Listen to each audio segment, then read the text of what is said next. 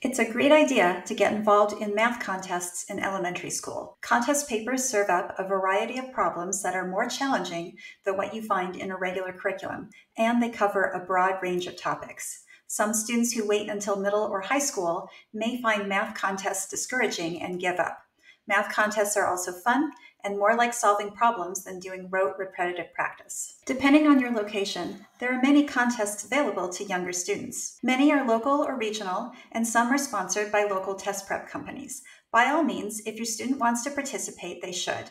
I'm going to focus here on the largest contests that are most widely available to students nationally. Parents most often ask me about Math Kangaroo. This is an international annual exam occurring in March. There are 6 levels of difficulty from elementary to high school. For example, this exam, levels 3 and 4, are for students in grades 3 and 4. This exam to the right is for high school freshmen and sophomores. All exams are 1 hour and 15 minutes. Younger students solve 24 problems in that time. Older students solve 30. The registration deadline is December, and the exam is scheduled in March. Math Kangaroo scoring is unusual. The exam is divided into 3 parts. The first 8 to 10 problems on each exam is worth 3 points. The problems in the middle third earn 4 points, and the last problems are worth 5 points each.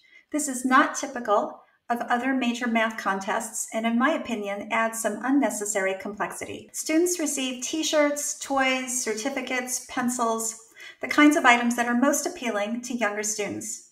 In fact, Math Kangaroo becomes less popular with busier older students, and participation drops off. However, if an older student has time, I encourage them to continue taking the exam because Math Kangaroo offers valuable prizes to high scorers that they don't widely advertise. Math Kangaroo is popular among the youngest students because it is the only one that is available to students in the first grade.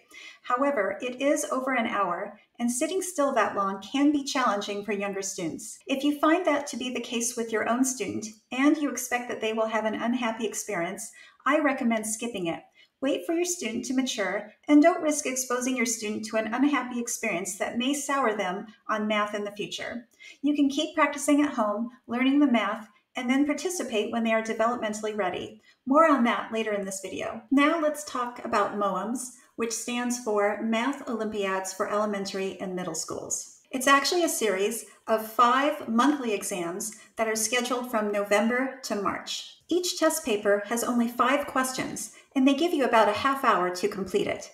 Answers are free response, not multiple choice, and there are 2 difficulty levels, elementary and middle school. Like Math Kangaroo, MOEMS students can earn trophies, pins, and certificates, which are appealing to younger students. I like MOEMS because it's shorter and more frequent and just seems more age-appropriate for younger students. Let's talk about preparation. The best way to prepare for any exam or contest is to study old versions of that exam. Study the problems you couldn't solve and read the provided solutions. A parent or tutor is helpful in guiding the student here. MOEMS publishes their old exams in these books that you can buy on their website or from Amazon. Math Kangaroo also offers their old exams individually as electronic PDFs. When it comes to preparation, always level up. Once the exams become too easy, study the exams that are at a higher level of difficulty. For example, if your student is preparing for elementary level MOEMS, if she is routinely earning 4 to 5 points correct on each 5-point paper, then have her study the exams at the middle school level. But for the real exams, students should almost always take the exam at their age level. There are exceptions, but you generally want your student to earn the full credit for all their hard work compared to their same age peers. Many students are studying above grade level in math, so you want to be competitive with them. If you have questions about math contests, leave them in the comments, and good luck to your students in elementary school.